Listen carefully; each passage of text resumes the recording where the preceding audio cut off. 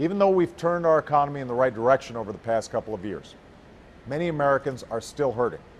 And now's the time to focus on nation building here at home.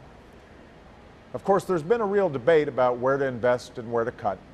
And I'm committed to working with members of both parties to cut our deficits and debt.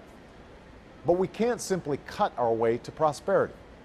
We need to do what's necessary to grow our economy, create good middle-class jobs, and make it possible for all Americans to pursue their dreams.